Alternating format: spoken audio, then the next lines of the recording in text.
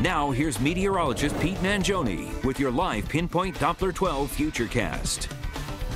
All right, a nice evening on the way, and then we are looking at, unfortunately, another wet system that starts tomorrow evening into Friday morning. Let's talk about what I'm tracking, and of course we'll be watching our rivers very, very carefully over the next 24 to 48 hours. Now the good news is those levels actually will drop a bit tonight, but by Friday, with the heavy rain on the way tomorrow night into Friday morning, the rivers will start to rise again.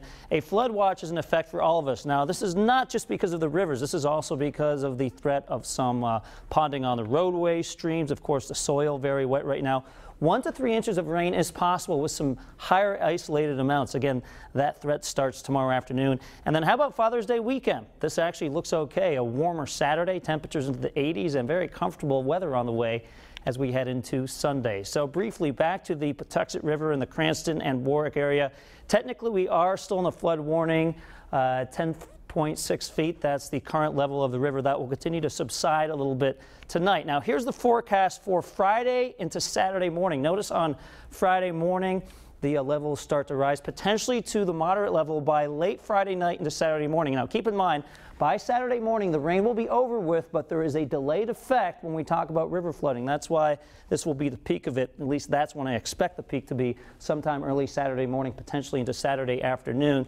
And then for the Pawcatuck River, also that is in flood stage right now. That may remain steady because it's not only rainfall that affects the river level here, it's also the tide. So this is also a river we will have to watch tomorrow night into Friday and even into Saturday. Live Pinpoint Doppler 12, not showing any precipitation right now. There is a slight chance of an isolated shower or two, but for the most part, we will see a dry evening. It's pleasant right now. Temperatures upper 60s to low 70s.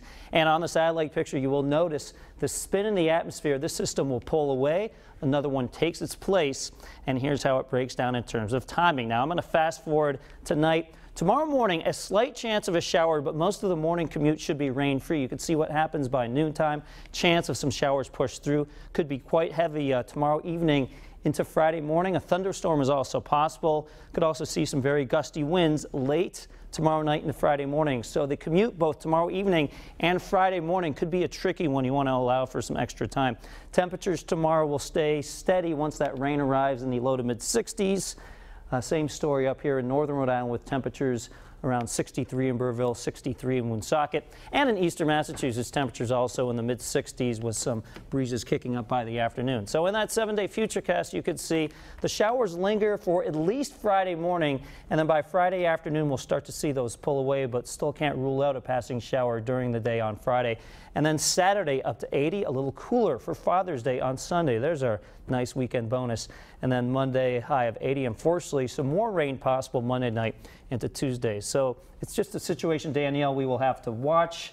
And again, that rain really heavy arriving, most likely not until tomorrow afternoon. All right, thanks for the update, Pete. And there's what coverage you can count on ahead on Eyewitness.